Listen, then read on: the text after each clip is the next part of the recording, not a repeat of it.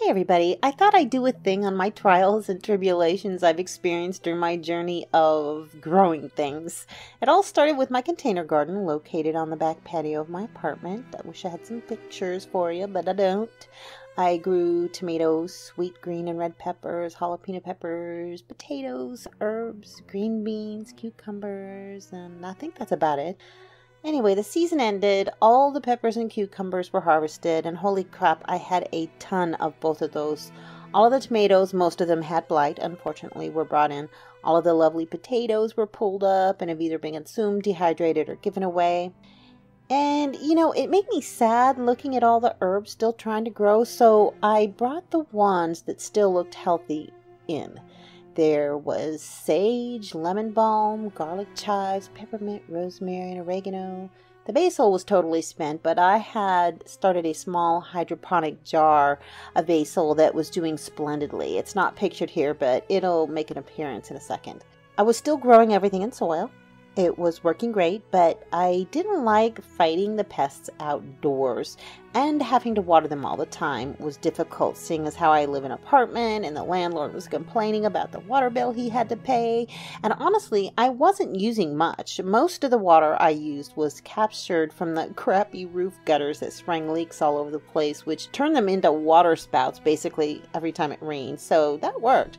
But since the basil was growing in the jar was doing so well, and since I had heard that fish waste was really good for plants, I decided to combine the two in an effort to have what most refer to as an aquaponic garden.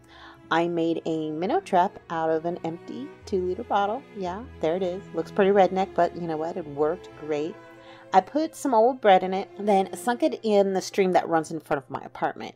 It worked famously. I caught an absolute ton of minnows. A couple of them were pretty big, maybe 3 or 4 inches long. I didn't even know fish that big were in the little tiny stream. Basically it's a half a foot deep at its deepest spot. I'm almost inclined to think they're something other than your garden variety minnows you see everywhere in streams near the shore at lakes and whatnot. Anyway, so this is my first attempt at an aquaponic garden. Don't laugh.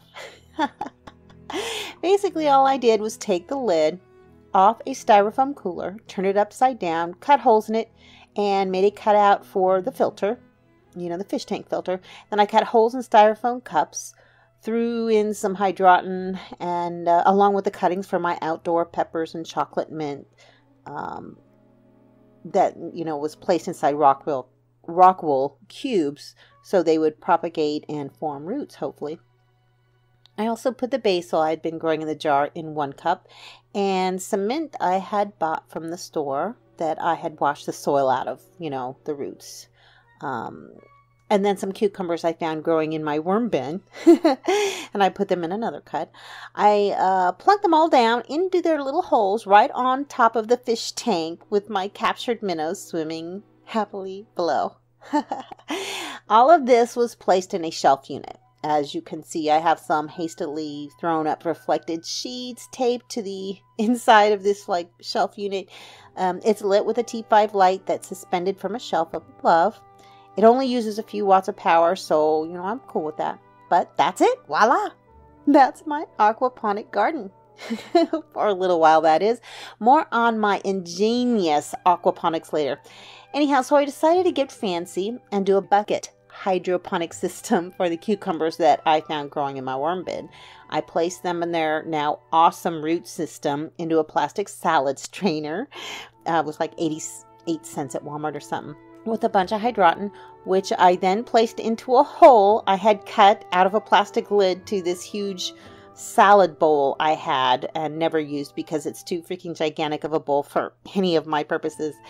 And then I placed all of that on top of a cheapo 5-gallon bucket that I got for less than $3. It didn't come with a lid, hence me cutting into my other lid I had on hand. And then I put just enough water with about half-strength fertilizer in it to come to the bottom of the basket strainer, thing, which I had carefully put the roots, through the little holes.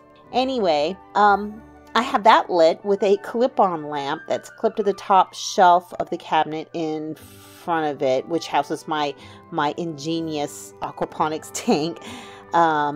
and with a grow light in it I got from Walmart. It's the 450, 650 nm, whatever that means, purple one that uses only 8 watts of power. So that's great. I wasn't sure if it was actually going to encourage growth, but it says plant light on the box and it was cheap, so I'm giving it a go. In the bottom right hand corner, if you can see, there's a little tray I started some seeds in. I took out of my tomatoes I had grown, as well as some green bell peppers and giant red Marconi peppers. And you know what, I had not really prepared them, especially not the tomato seeds, properly.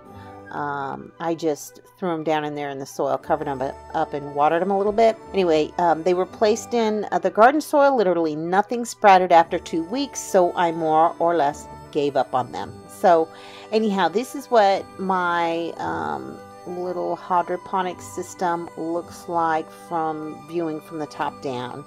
And the cucumbers, they're lovely. They're doing pretty good so far. Right now, I'm not circulating the water with air. I'm planning on adding that probably tomorrow. I need to get another air pump, some tubing, and a stone. Easy peasy. I can just do that, but you can kind of see what it looks like, you know, from the top. But then, what is this I see? Out of the seeds I planted in the egg carton tray, I found one tiny little sproutling coming up in one section after I had ignored the tray for like half a week. I had done nothing. It was, I mean, I just basically set it aside. It wasn't in a light or anything. So I cut it out of the tray and brought it up closer to the, you know, the T5 light. I couldn't remember what seed had been planted in that section, and I didn't want to disturb the soil to see if I could find any other seeds. So I just let it grow. And there's a little gray hair growing there too. I wonder who that belongs to. And guess what? Just yesterday, I noticed another tiny thing poking its head out of the soil of the same little cup. I still have no idea what these are. I'm not that well versed in growing things from seeds, so I have no freaking clue what these are. They could be peppers or tomatoes. So if you know what they are, please let me know. I would surely love to know. And now we have the next incarnation of my ingenious aquaponics system. After reading and watching many videos on aquaponics, I discovered that what I had initially wasn't really an aquaponic garden. It was just a bunch of plants plunked down into a fish tank. For it to truly be an aquaponics system, the fish waste has to be delivered to the plants, not just the water the fish are swimming in. It's not only their liquid waste, but their solid waste that needs to be delivered to the plants for them to reap all the benefits and thrive. So don't get me wrong, the plants were doing well, but I know they could be doing better.